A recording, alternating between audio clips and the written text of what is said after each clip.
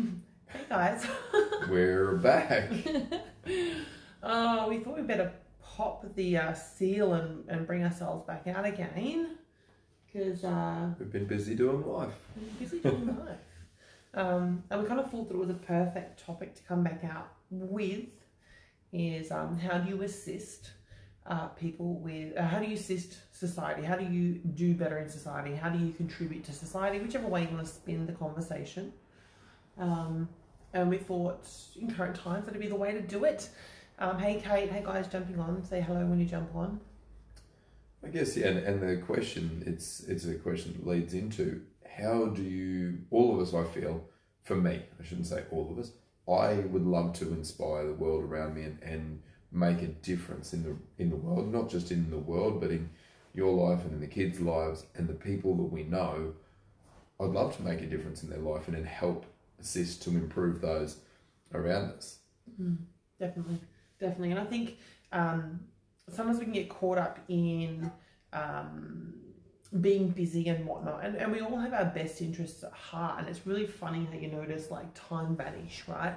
You notice that things just, you've got every intention of doing more or being more, but suddenly we get busy in the doing, and we miss the point of fulfilling those parts of ourselves that lead to more creation, that lead to more inspiration and more contribution. So I think it's coming back to that part of ourselves that needs to be loved and nurtured. And I totally just did a post about this, which has probably led a little bit more of the inspiration. Hey, Sarah. Hey, sweets. Oh, very well, thank you. Very well. So I felt tonight with this piece of conversation, it would be really great and love to hear from you guys what your thoughts are at the same time. Yeah. But how do we contribute and assist to society? We've both found like a massive thank you for every one of you who is participating in life. And I know, look, Facebook is not participating in life. I fully get you. We do try to watch as many of you as we possibly can and share and contribute in every way in which we can. But so many of you have reached out in the last couple of weeks. And I know there's a lot of chaos going on, and I know Clint and I agitate a lot of people in many ways because we aren't quiet. We will always be loud peacemakers, not quiet. There's quite a few things with that. I know I trigger a lot of people because I was never meant to fit in with the social norm. I never did. I was never comfortable with it. I was never comfortable in watching the world turn to shit. I was never comfortable in just blindly accepting anything, and it doesn't matter what it is there. We're not going to get down the roads of any sort of politics tonight, well, not intentionally. No. But for me, even the whole way I went through my schooling years, I struggled to understand and to see things when they were, this is what we need to do. And I'd be, what's the reason for it? I need to see the whole picture to understand it. What I'm getting at in that, for me, I know I agitate a lot of people because of the way I learn and the way I do things. And there's quite a lot of things that agitation is a form of learning for a lot of other people. It's a stepping stone, the way I do things, definitely. I'm not everyone's person. Maybe I'm not meant to be. That being said, at the same time, the way I do things in the world might lead other people to make different choices. Maybe it's to open up their mind a little bit into the way that things are done. Or inspire. Or inspire it to be something totally different. Or curiosity even. And mild agitation can quite often lead people down a road of frustrated exploration into finding the information and becoming a little more aware or a little more alert. And if that's all that we actually do in the world, I would probably die happy, to be honest, because that is what I feel is my contribution, is to be that slightly bit absurd, to be that little bit different. And Clint and I were discussing the other day about our school years, and both of us, through school, through hospitality, like through our jobs, through everything that we did, we were always questioning everything. Like people would say, do this. Why? Because I told you so. Nah, not a good enough reason. Do it this way. Well, why? Tell me what the end product is meant to be so I can reverse engineer it and understand the complexity of this and why you want it done. Just because. Now, both of us have recognized there are a lot of people around us that in parenting, because we live such, in parenting in life, we live such full-on lives, or many of you do, live such full-on lives that are so full, that are so overcrammed, everyone is spread quite thin. and this is not a jab, but it's an awareness, is that a lot of people will, when children, for instance, would turn around and go, but why? They won't give an answer. Or they'll give a brush off of an answer, which is not doing justification to your children. It's not doing justification to yourself, because it's also not admitting when you don't know. And that, I think, is the most marvelous piece. Children are the most wonderful beings because they are so pure, so innocent, so aware and awake. Our children are the ones that potentially see the world truly for what it is. And in a society, I feel, my belief, my perspective, is society knocks it out of them. And so... It's interesting what you say there with the way that kids learn and the way that consistent asking that they do. And why is this? Why is that? And a lot of us get frustrated because we don't know the answers. Look, for me, as a parent, there's a lot of stuff there that I would like. I don't bullshit to my kids. If they ask a question, even if it's not exactly the most polite way of doing it, or there's it's a bit of tabooness, I just tell them how it is. And I'm being real with them, because I don't want them to get into this world thinking it's some sort of a fairy tale. And unfortunately, the way I see it, it's just not. In most cases, you can change the mindset of the way you do things. But if we're real, for me, if I'm real with my kids, at least I'm being honest. Now, my point with that is, when they come and ask questions, if I don't know the answer, what I feel I should do more often is, let's go and find the answer. I don't know, but not even brush it off as it just is. Let's find the answer, because some of those questions that you don't know the answers to, they're the ones that can kill you. They're the ones, a serious question left unanswered is something that can really play on your heart. The other thing is most of the questions that are asked are actual bullshit questions. They're for amusement's sake. Ego. They're for ego. They're to make yourself right, or to find some way of making yourself more important. And find an agreement that agrees with you. And a lot of questions that are asked, whatever it happens to be, what's your take on this? And what I've done in the past is asking and looking for that spot, what was it? That echo chamber of people around me that agree with me, so that it makes my ego a little bit stronger.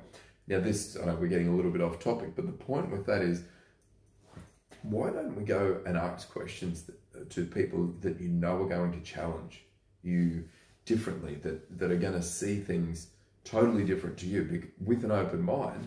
And then that way you can see whether your thoughts, this bundle of thoughts that you call a belief and somehow you feel like is true, is not true. Maybe this is a point, again, getting off topic, when we start looking at some of these things, go and look into the most challenging stuff. I was brought up in a religious home, and I just finished reading a book called Christianity, the Ultimate Poison. And to be honest, there was a lot of really good logic in there. I know that's going to trigger a lot of people.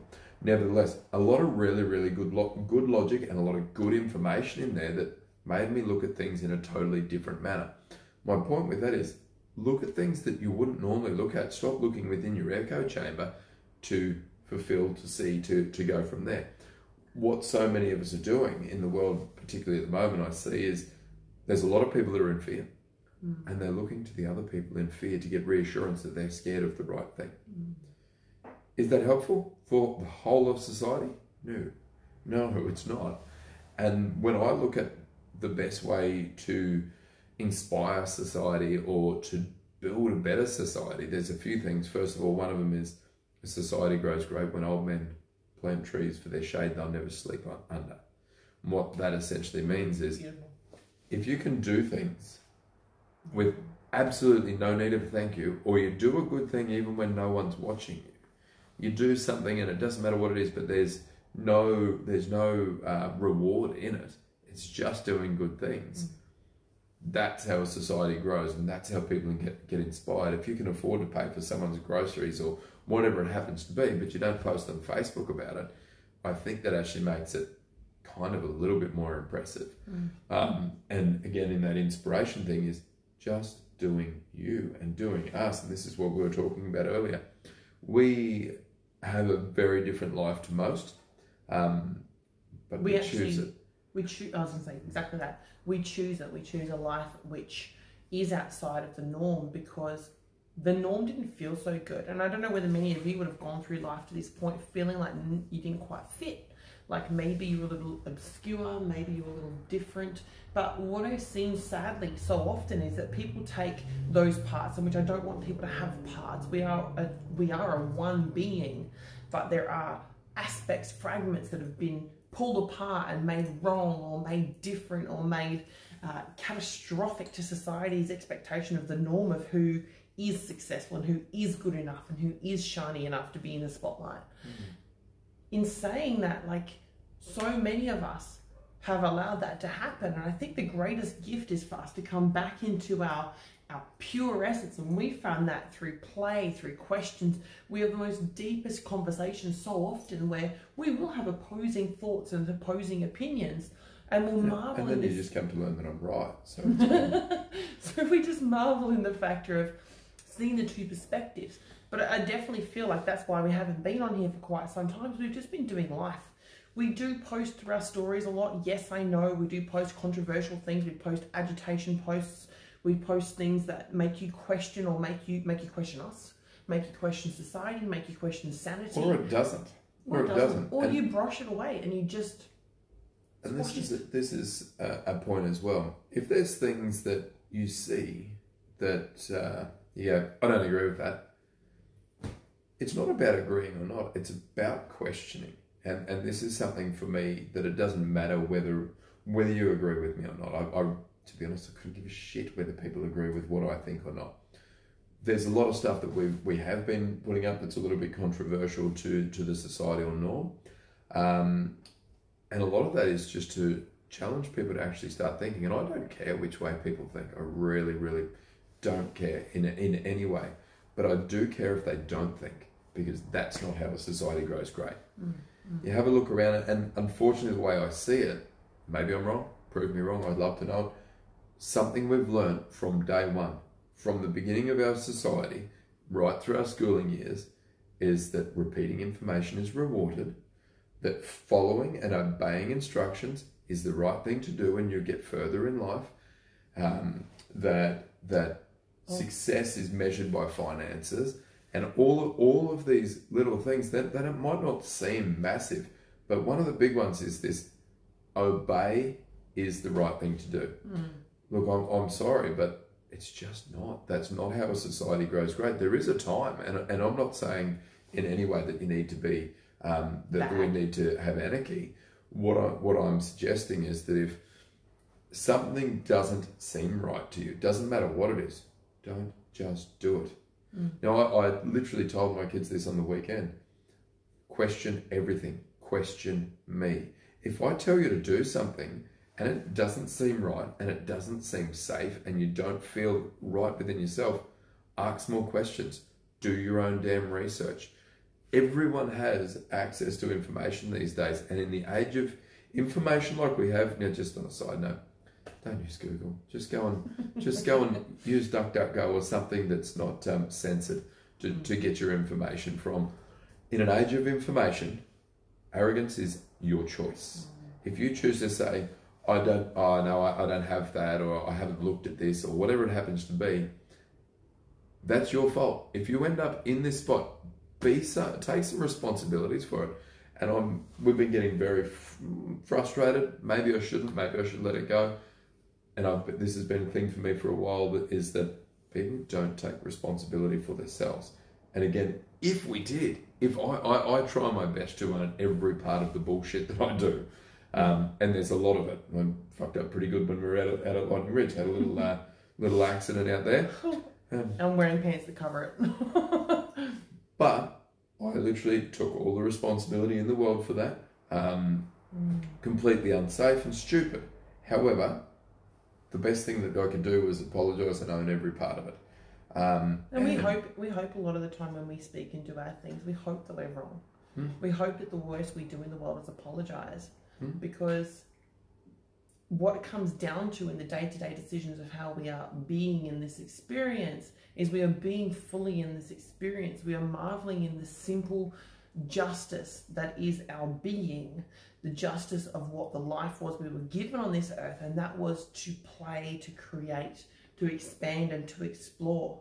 And anything that goes against those values, and freedom is one of the top ones there, anything that goes against that is what we question. Anything that goes against that is what we rebel against. And it's not rebelling against it as if we're joining the masses. It's not a revolution. No, the rebelling is simply being within yourself, knowing what you do and don't stand for, and standing strong within that. There is where you are contributing to society. If you are doing anything less than that, you are not just doing society wrong, you are doing yourself, your spirit, your soul.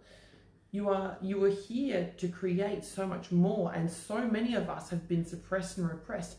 Do you guys actually look and realize back in the old days, and I saw this meme about it, and again, I know I share some crappy little memes, but they give me that smirk and that irony of where society is currently at. And quite often that is at this blinded faith without question, this suppression of our soul and our uniqueness, this conquering divide of society, rather than coming together and going, you're a massive, amazing human, you're an amazing human, I don't quite agree with you, but what are our main values? To live fully expressed, to live free, to live humble, to live in a way that is us lighting up our lives and lighting up the streets with our happiness and our joy. But what is currently happening is all of that is being suppressed. And that's the part that really saddens and puts a burden of emotion in most of us, is the fact that our soul feels so much suppression right now. And it's coming out in disease. How many diseases did we know back in the day? There was a couple. How many are out now? Children. And I'm not saying adults. How many diseases and issues and illnesses are our children currently burdened with? That says something. Everything is wrong and off kilter right now in our world.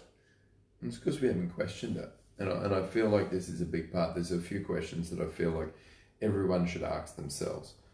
First of all, as we've talked about, how do you inspire and how do you make this world better?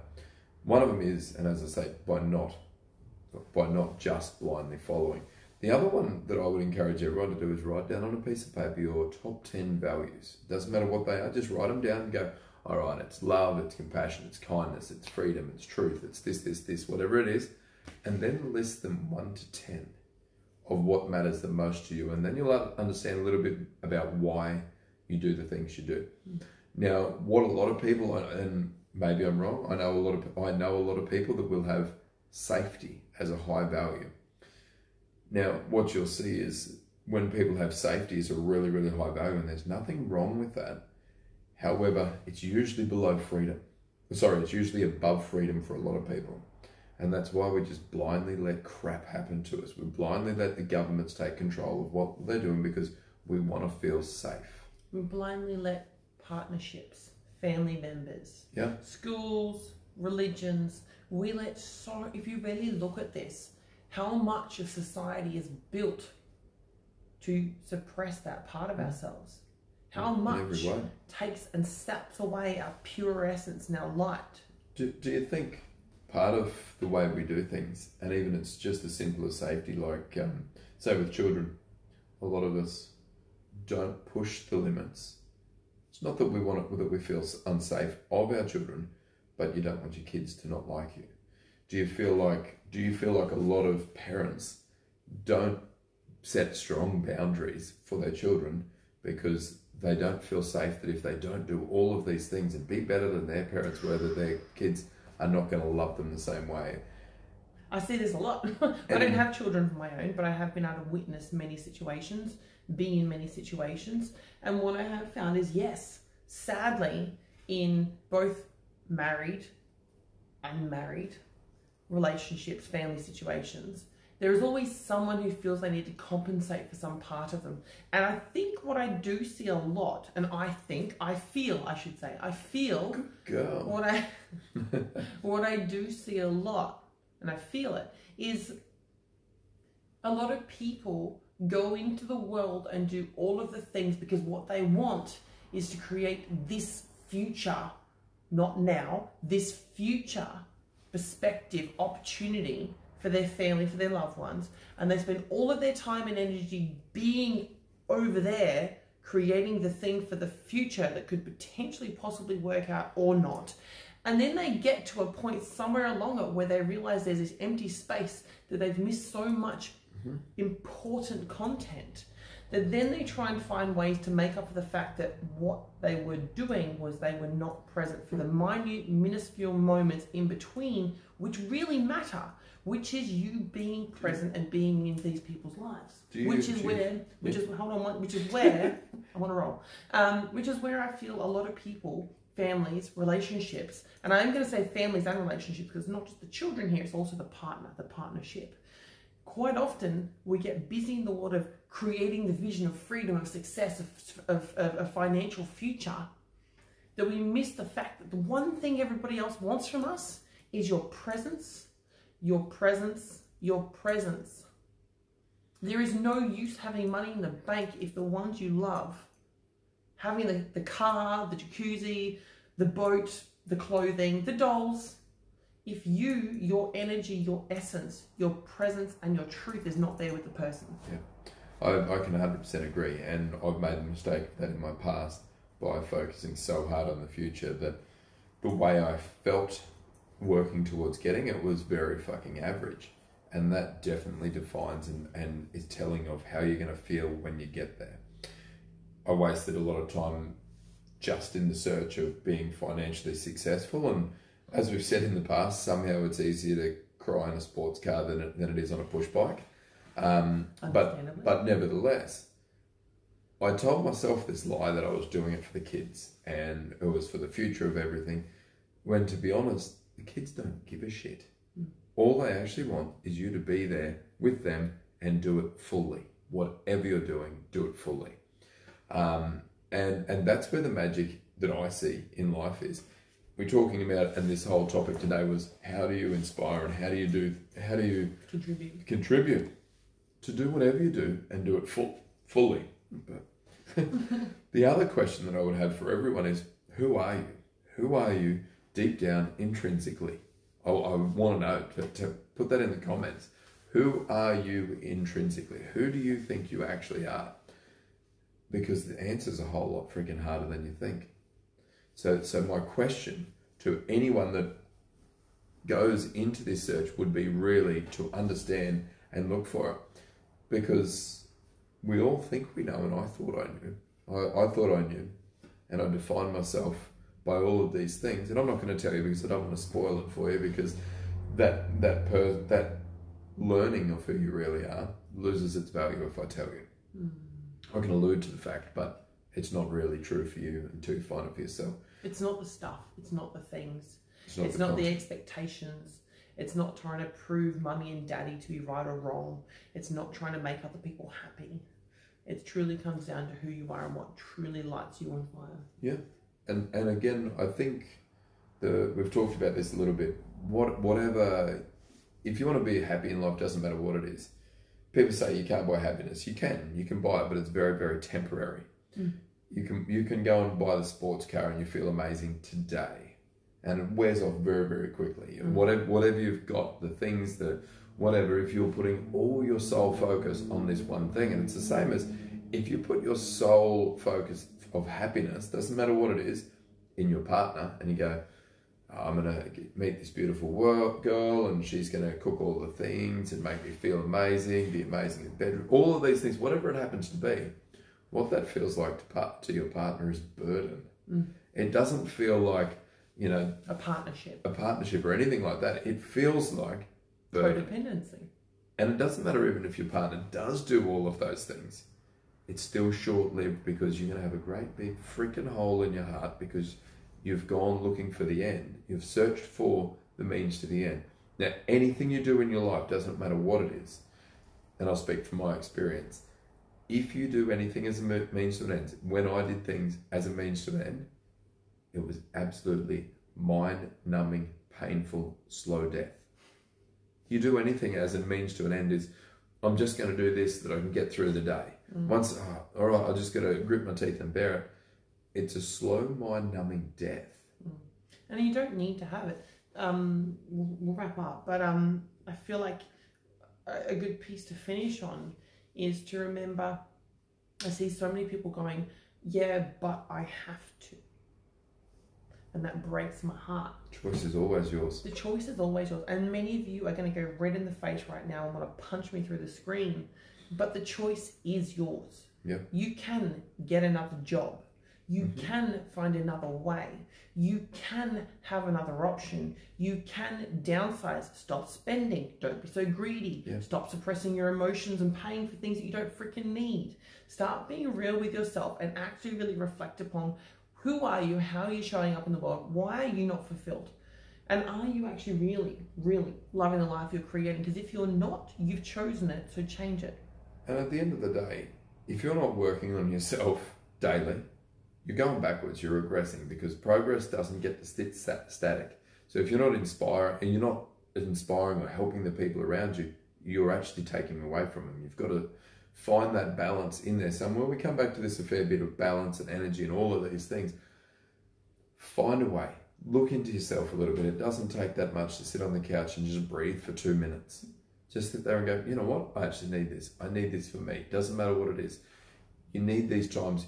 We all, the whole collective universe right now needs higher vibrations, because I can tell you what's out there is low vibrational shitty energy at the moment.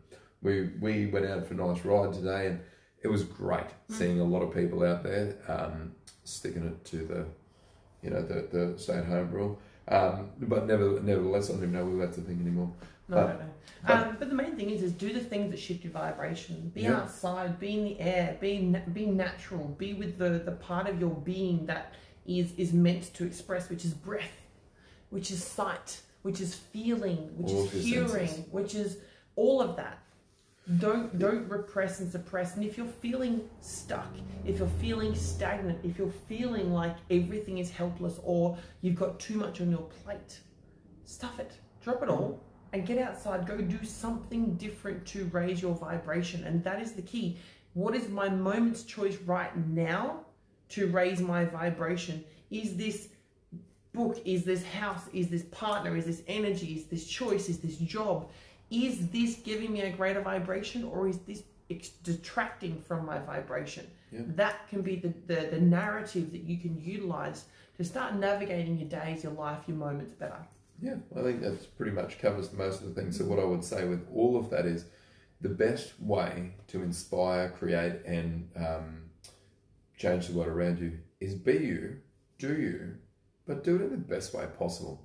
Don't be the shittiest version of you. We've all been there. We don't need to do that. We don't need to hold that shitty version of you. Hey, true. Go out there with a bang. Go out there with a smile on your face. Show up. Question things. And enjoy yourself just that little bit more. And make that choice to be happy. And if you enjoy yourself, here's a great question. How can I enjoy this even more? Obviously with chocolate. Chocolate. Love you guys. Up for another one. Peace out.